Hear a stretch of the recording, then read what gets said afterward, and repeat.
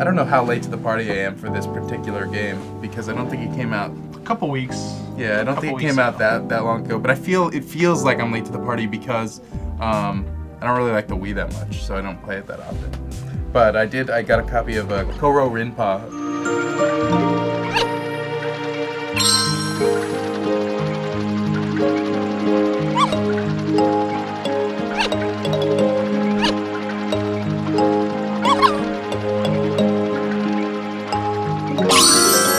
It's actually really fun.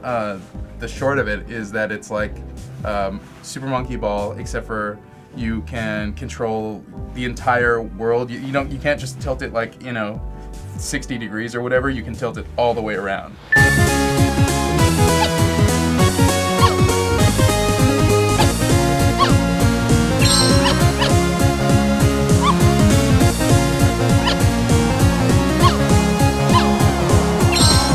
The nicest thing is that it has one-to-one control with the Wiimote. So, when you tip the thing upside down like this, the entire world is spun upside down. So sometimes you'll have to twist the controller at a weird angle and then navigate a space very carefully, like a piece of narrow road or whatever, while you're holding it at this funny angle. And then, all of a sudden the road twists again, and so now you're holding it completely upside down and still twisting. I don't know, it just seems like the most intuitive use of the Wii remote, but in a way that actually affects the game and makes it more fun. There's not that like huge frustration that you would get in Monkey Ball with also the added like sensitivity of the Wiimote. You get to choose different balls that have different properties, and it's not just like Monkey Ball where there's like 4 balls. This one there's like 20 or something like that, and some bounce a little bit more and some stick to the ground a little bit more.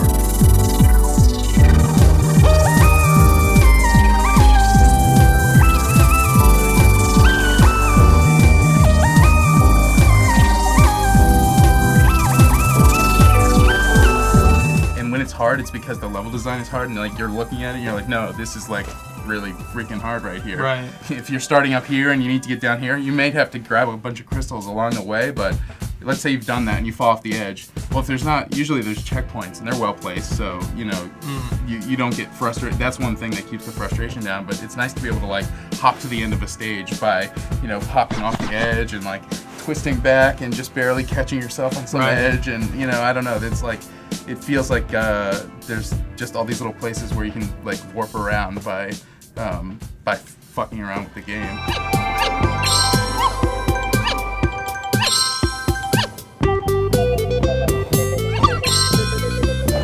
I don't know, if you like Monkey Ball, it's like Monkey Ball Plus. I didn't think I would enjoy it. I ended up with a copy, and it's like my favorite thing on the Wii so far. It's just one of those games that you just don't think it's going to be that interesting, but I mean, I sat down with it and had a great time. It's a very niche little Japanese game you guys probably haven't heard of. I haven't played a Final Fantasy. I used to be a huge fan, but I kind of stopped playing them at 9. I was so busy with games over the fall and so busy with work and stuff, and then I just happened to have time over a weekend. I got 12. A leader of the resistance has fallen into Imperial hands. A woman by the name of Amalia. I would rescue her, but I need your help. This resistance leader, this Amalia, she must be very important. I mean, I was just like completely blown away, like sucked completely back into an RPG, which, and I played and really enjoyed Blue Dragon. It was probably the last RPG I enjoyed before it, but even Blue Dragon, which I would play, it has a lot of grinding, I would play on my TV and do the split screen and like watch another show on the other screen while I level grinded Blue Dragon. And with Dragon Quest I did the same thing. I'd read a magazine while I was level grinding. Final Fantasy 12, like, I noticed there was not anything else I needed to do to ever distract me from it.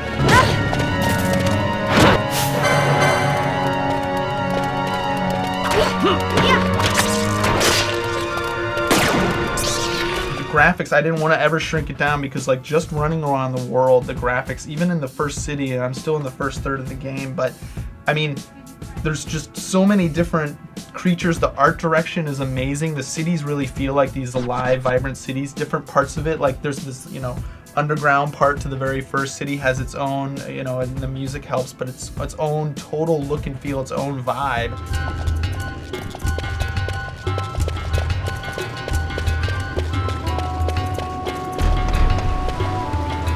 all the dungeons have these little like themes to them. You know, there's one dungeon that these little creatures, these mimic creatures, are sucking the power out of it, and when it gets dark, these zombies come up and attack you. Another level has this alarm that keeps going off, and you have to either turn it off or the guards will come. Like, the dungeons have something going on.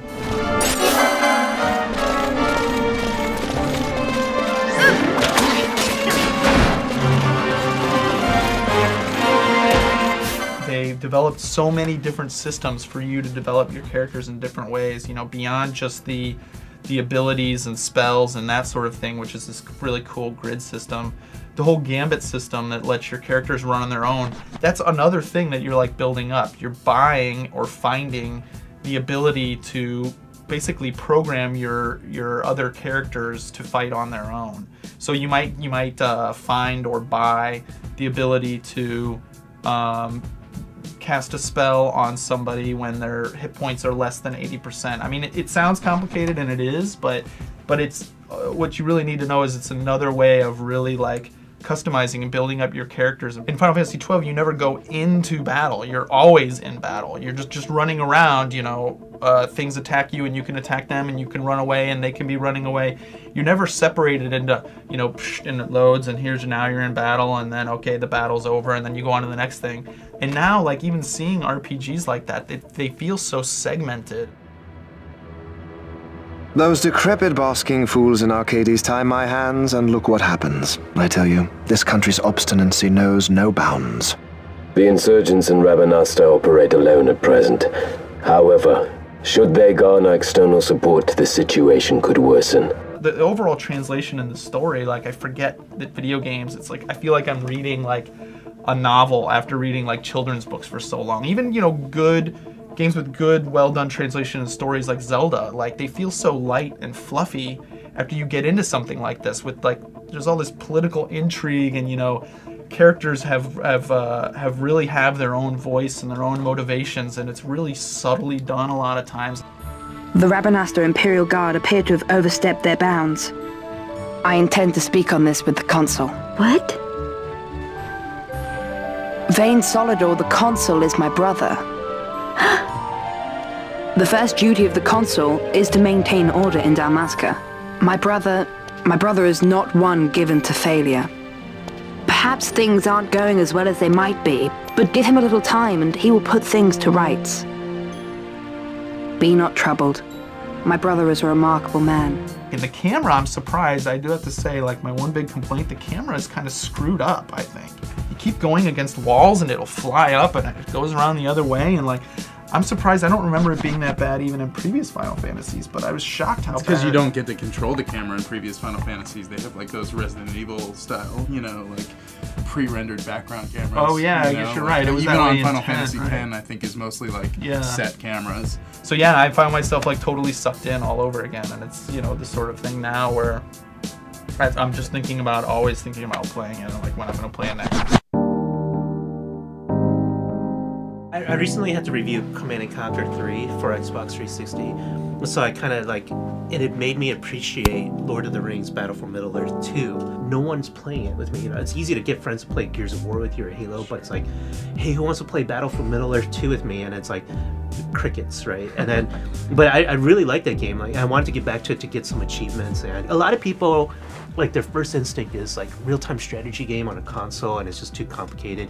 And then, but even in the old PlayStation 1 and Saturn days where I could do the click and drag with your joypad, I didn't really mind it. Like, people are just like, oh, it sucks without a mouse, but I didn't mind it. In Lord of the Rings, they actually, and Command & Conquer, they had these simplified commands where you could select all your entire army, you could do shortcuts, you could select your heroes really quickly or your builder guys. So it's a really friendly control setup. But when they build those castles and the dwarven towns and the human towns, it looks so awesome because it's not just this generic tiled set of mountains and trees and you're just fighting on it. You actually feel like I have these little guys running around in these huge cities. When you build archers, you're not building one archer. It's not like Warcraft 2 days, you know, and you have to try and click on them, put your cursor on and click on them. You build like a squad of archers. So it's really easy to see what they're doing and like how they look is different. And sometimes you do have to zoom in a little bit. It's like, wait, are those my pikemen or are those my swordsmen? You do have to do that a little bit, but they do a pretty good good job of like in the animations and how they act. And the one reason I like Lord of the Rings better than Command and Conquer, I thought it's actually easier to move the guys around individually. Like Command and Conquer, you can have a 2-man squad, and then the units are actually smaller graphically than in Lord of the Rings. So it's actually easier if you do want to collect on individual units, which you don't have to that often, but if you do need to, it's actually better in Lord of the Rings. Once I got used to the console controls, I like playing an environment because like it's like your classic, I get to be on my couch, I can have this huge HD TV, and I could see what all my friends are doing on Xbox Live, and I could get achievements. Like, as silly as it is, like achievements make me want to play that version over the PC one. And even though the PC one has the expansion pack, it doesn't matter, I can't get achievements there, so I want to play the console one. Now I'm trying to go through and earn all my achievements, so my multiplayer achievements, and I'm finding a few people here and there. It's like, oh, you play Lord of the Rings? Let's trade gamer tags and let's play, because it's hard to find competition because it's such a small niche genre on the consoles.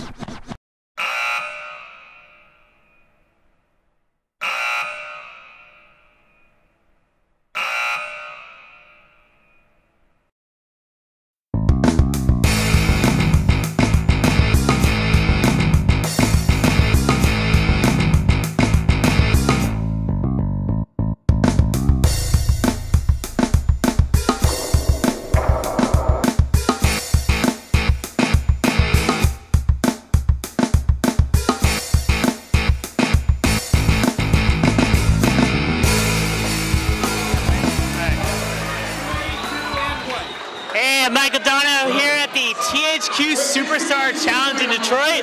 Behind me I got some wrestlers playing a video game against each other. It's pretty crazy. I'm gonna go try to talk to some wrestlers and see how it goes. Hopefully I won't get my ass kicked. Whoa man. I haven't even started the interview and you're already scaring me. Alright, sorry. Alright, I'm here with Mr. Kennedy. Kennedy. I was waiting for you to say that. Alright, so I've been seeing you've been doing a lot of like intense promos, so I kind of figure like I want to. Hang on a second. Are you wearing? Hey, you like that? Are you wearing? Yeah. Are you wearing pink? Huh? Dude, but pink is a girl's color. Yes, and Somebody. Wait, what do you? Wait. Elijah Burke, with the Superstar Challenge coming up, what's your plan? Plan? Plan. There's no plan. Plan? No plan. Yeah, I'm here with ECW champion Bobby Lashley. So, in this THQ Superstar Challenge, I put down $500 on you. You better fucking win. Say that. You cover up the pink shirt. Okay. Cover it up. All right. Okay. Sorry, sir. Sorry. Okay. Stay. Okay. Sit. Please don't hurt me. Good boy. Please don't hurt me. Yada. Dude, I don't know about you. I'm getting kind of sleepy over here.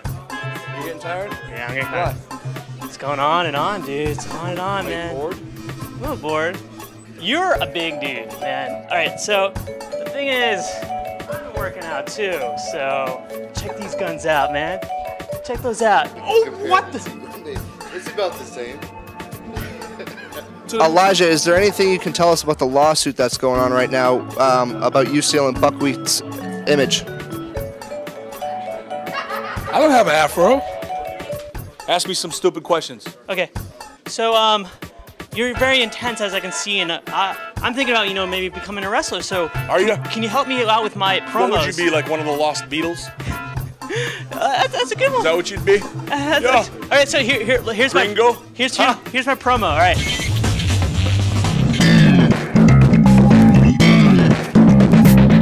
Hey, you guys! I'm gonna kick. That was horrible. That was horrible. A little bored. Yeah, a little How bored. old is this jacket? This is a pristine jacket. I don't just wear this every day. This looks like it's been hanging up in your closet for about 10 years next to your tie-dye t-shirts, you little hippie. Yeah. You bought it when you were 8. It was probably too small for you then, but now you fit in it and you're 24. That's great, right? I like it. It sucked, man. Did you iron this on? Why does the tag say Fruit of the Loom? Oh, dude, no. Let me write that down, right? I mean, it's just an idea. No disrespect. All right, so play out in the middle of the And look at you got a pink pen too. What? What's wrong with you? The last thing I heard, there was a lawsuit for gimmick infringement. You and the Red Rooster. Could be. So I know you're a big gamer. Correct. Yeah, so I'm stuck in my DS game. I was wondering if you could help me out. Where are you at? Alright, so you just gotta kill the zombies, alright? Kill the zombies? Okay. Then you gotta use the stylus. How do you... I've never played this game. Yeah, you just gotta, stick them with the... Alright, so can you kill that boss, and I'm gonna go get a drink, so I'll be right back, alright? Okay, yeah, so sounds you go kill him, alright? Sweet. Did you pay for this? Well, The haircut? I tried to pay for it, What's with the beard? Are you old enough to grow a beard? You probably don't get the 5 o'clock shadow. You probably gotta wait till like 8 o'clock. How do I reload on this damn thing? Who's your choice to win this competition? Poor guy trying to get his... Can I try to interview him too, no? Oh, it's like a... It just automatically does it? Oh. Yeah, it's like a Lycan game. Yeah, kind of like Why House of wouldn't you Dead. tell me this? You're a video game master, man. I thought you knew this shit. I never played this one. This sucks. Yeah, I it hate does suck. this game. This game sucks. You know what? I hate this DS. Oh no! Don't hurt my DS. What is this? Wrestlers like pink. What is this? No! Don't hurt me.